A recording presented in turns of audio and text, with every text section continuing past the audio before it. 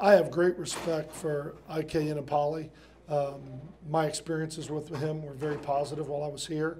Never had an incident with him. He was a captain of this football team, was a leader, was involved in community service, was very involved in the area high schools, involved with the underclassmen on this team, and he was a leader. And I hate it. It's unfortunate. But we say all the time that, 10 seconds of a bad decision can change your life.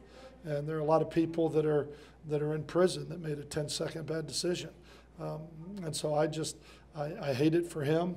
I hate it for him and what he's going through right now. But at the same time, my thoughts go out to him. My prayers go out to him, and I do anything to help him because I know the quality young man that he is.